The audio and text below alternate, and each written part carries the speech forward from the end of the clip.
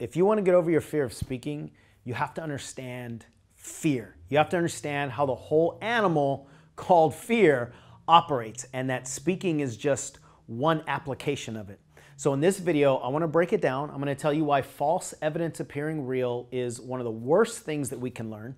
I'm going to teach you how the way most of us approach fear, and even a lot of the things that we're taught on how to get over fears, does nothing more than just strengthen the fear. And finally, I'm going to teach you how to dissolve the real thing that's behind your fear of speaking. And even if you're not a speaker or you don't want to be a professional speaker, you're a leader. And if you're a leader, you have to get over whatever resistance you have to speaking so that you can be more influential. The more influence you have, the more impact you'll make, and the more income you'll attract. So let's dive in and dissect this so you can get rid of this fear. Now, let's dive into fear. And there are some people that don't really have big speaking fears. And if that's you, that's fine. I'm going to put it in the context of speaking because that's the program that we're in. But if you don't really resonate with having a bunch of speaking fears, then you can apply this to really anything. It's not just about speaking, because we're talking about fear itself, not just certain applications. And that's one of the big reasons that a lot of people don't handle or don't clear a lot of their fears, is because they think that the fear of speaking operates completely differently than the fear of being dumped in a relationship, than the fear of flying, or the fear of networking, or like, we think that all these fears are in silos, and they're generally not. They're fragmented, and they show up differently. So the fear of being dumped in a relationship looks completely different than the fear of networking, let's say. But we have to understand the essence of fear. And then we can apply some of the solutions to the applications of fear. And, you know, I didn't go after this phrase, this first bullet. I've never gone after it the way I thought about it this morning as I was writing up these notes. So one of the common ways to handle fear is that fear stands for false evidence appearing real. And that's super cool and super sexy, and it makes for a fantastic social media meme, and it's almost useless. And the reason I say it's almost useless is because I don't know of anybody who encounters a fear and then reminds themselves false evidence appearing real, and then the fear goes away. So I say it's useless because it doesn't solve the problem for people. And it's because it's this intellectual reframe. It's a cool thing. The acronym, I love acronyms. The acronym is awesome. And if we're really going to go after what fear is, then this is going to be complete BS. And the reason is because fear is not false evidence appearing real. Fear is valid evidence producing real feelings. That's what fear is. The evidence is not false. The evidence is valid. You see people's face scrunch up in the audience, that's valid evidence. You see people yawning or falling asleep during your talk, or whatever the fears are that you have, that's valid evidence. If we just pretend that the evidence is false, we're lying to ourselves. And we're just playing this game of pretend and make-believe, which is not going to solve the challenge. It's not going to actually solve anything. And we have to understand that we're not playing make-believe here. These are real feelings. The fears that we create are real, and they're based on valid experiences. So we can't just pretend, oh no, that's just fake and that's just false, and then actually handle the problem. It's not going to work that way. Now, conventional trainings, speaker training specifically, and conventional wisdom, and a lot of the common conversation, what they do with fear is they just try to remove the evidence. So for instance, with speaking, let's say, a lot of the speaker training is to basically learn the rules and the tools so that you don't mess up. Now, what we're afraid of is messing up and then the audience reacting in some way, or we feel embarrassed, or we tell a joke and it doesn't land, and so they don't laugh, right? So if we try to figure out or try to learn the ways to do it right, what we're trying to do is avoid the evidence. We're trying to cause the evidence to not show up. In other words, we're trying to make sure that nobody falls asleep during our talk, or nobody yawns during our talk, or nobody checks our phone during our talk, or that we don't forget anything during our talk. We're trying to get rid of the things that are wrong, that are potentially wrong. We're trying to get rid of them. And we're trying to get rid of the evidence that they occurred instead of handling the feeling. So my question to you is, would you rather try to do everything you can to make sure somebody doesn't fall asleep? Or would you rather fix whatever's going on internally so that if somebody does fall asleep, you're still okay? Now, of course, there are ways to engage a crowd so that they don't fall asleep. But I'm actually thinking of a real situation for me. That was one of my biggest fears, is falling asleep, somebody else falling asleep during my talk. And I did a talk about 4 years ago in Costa Rica, and I was on fire. Like all the evidence that I was looking for, that I liked, that people were laughing and getting it and writing a ton of notes. It was amazing. So everything was going well. There was about 100 people in the room, a bunch of really influential people. Like I was crushing it, right? And I was excited about it. And about 6 rows into the audience, I literally saw a woman like this. I mean, she was knocked out cold, not moving at all. And it was pretty disruptive, right? Because I was all excited, looking around the crowd, right? Trying to get my, get filled up by the crowd and everything. And I look and I see her, and it was disruptive. It was painful to some degree. It was shocking. And I really had to manage that. It was like my worst fear, like being so unimportant and so boring that somebody doesn't just get up and leave, they just stay in their seat and fall asleep. I mean, it would be way better if she would have got up and left, right? Because then I could make some kind of story around that.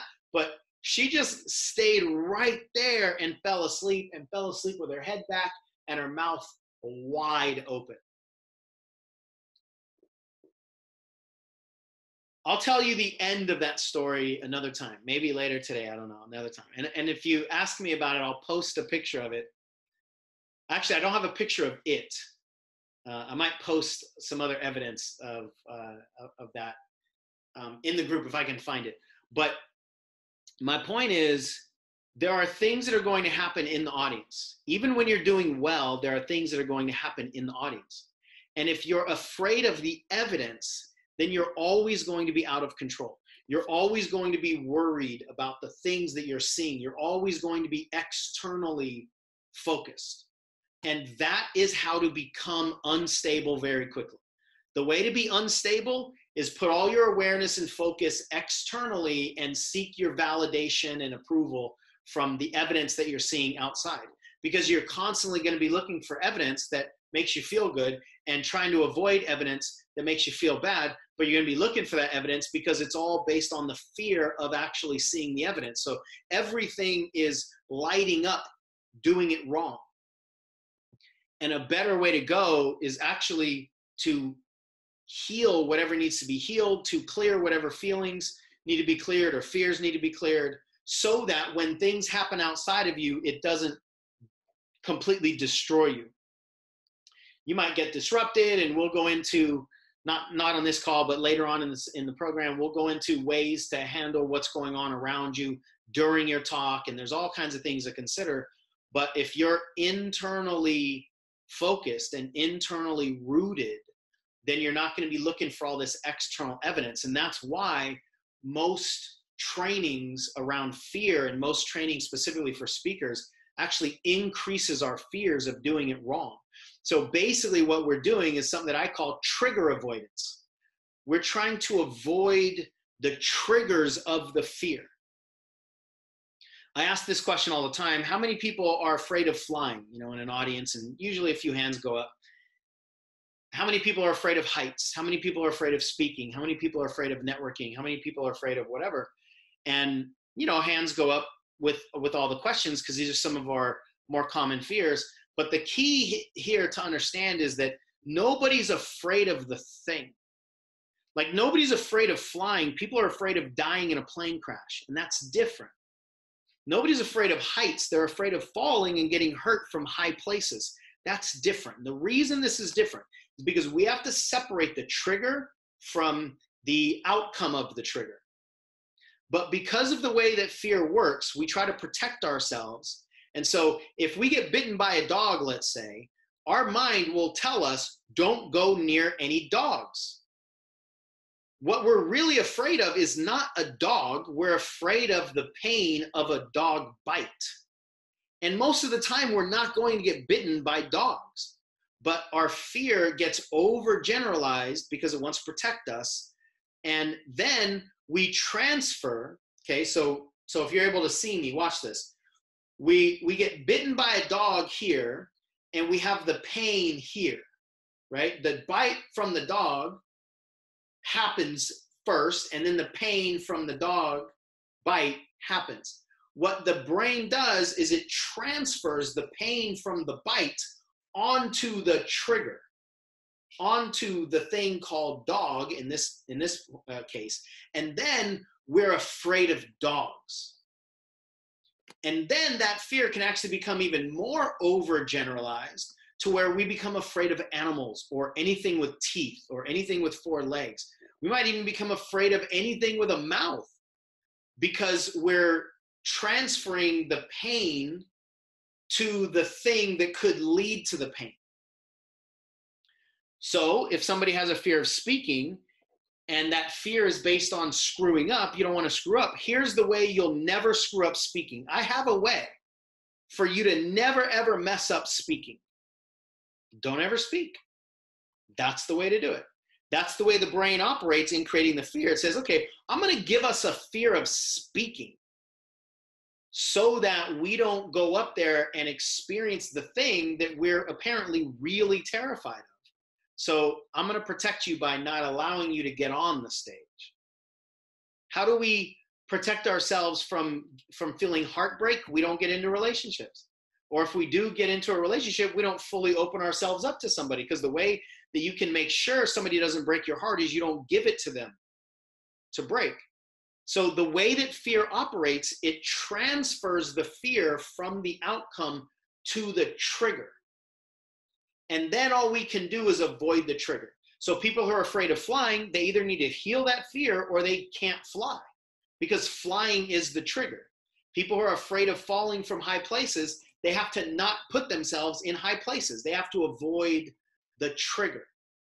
And that always will put us in a place of being a victim out of control, because the triggers are all around us and we can't control what other people do or circumstances in our environment. So the more that we put our focus on the triggers outside and then we try to avoid them or we try to pretend they're not there, the less control we have. And here's one thing that does not help a fear: less control. So if you already have a fear of speaking, let's say, and then you add less control, meaning you're trying to memorize all these rules and tools and techniques and what to do right and what to do wrong, that actually puts you in less control. It doesn't seem like it. It seems like you're learning the right thing to do. But if you understand the way fear actually works, we're giving up a piece of our control, and now we're just trying to make sure that we do it the right way. And when we attempt to do things the right way, what we're actually doing is trying to make sure we don't do them the wrong way. Now, that distinction sounds exactly the same, doing it right versus not doing it wrong, but it's not. It's not coming from the same place. If we're doing things right so that we don't do them wrong, then really we're being driven still by the fear of doing it wrong. We're not actually excited about doing it right.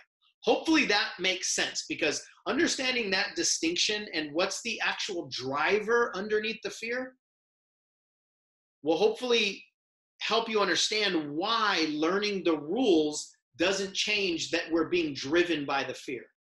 We can learn the rules and try to change our external behaviors and actions, but we're still being driven by the fear. And all we're doing then is just covering it up. We're just trying to put on a bigger or better or more efficient protection mechanism.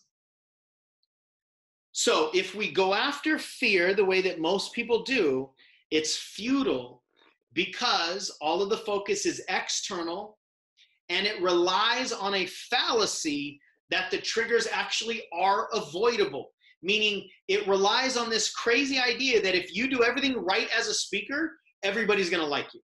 Or if you get really good at telling jokes, everybody's going to think you're funny.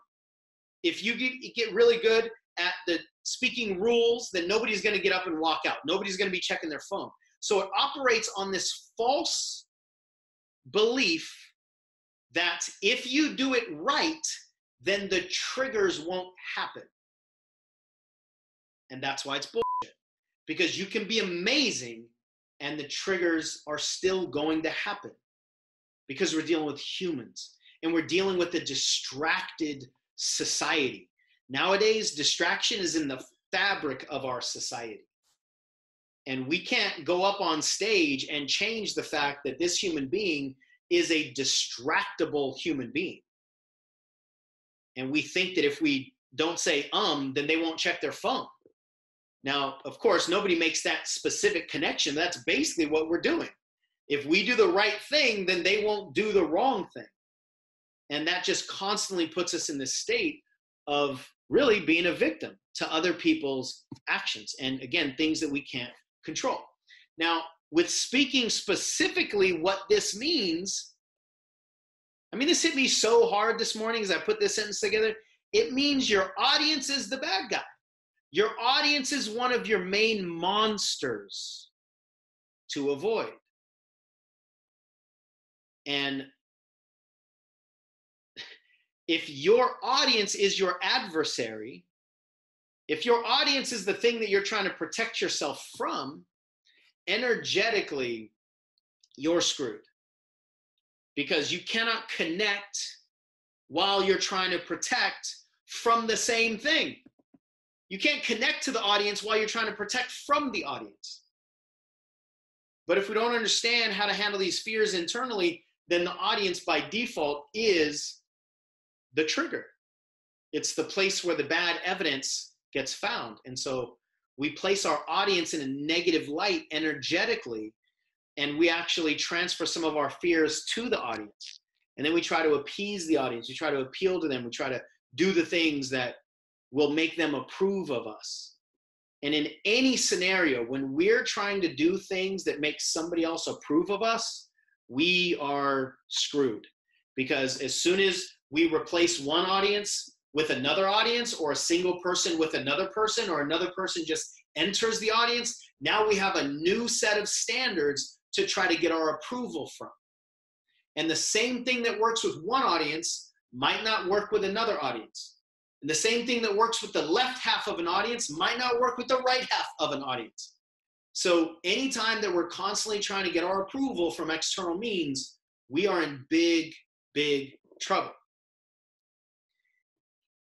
I already mentioned this a little bit, but I want to take this a step further. Fear is always protection from the thing happening. But we got to understand, why would we ever protect something? Why do mothers yell at their children if they're getting ready to run into the street? Why do we do anything to protect other people or things from being damaged? It's because we care.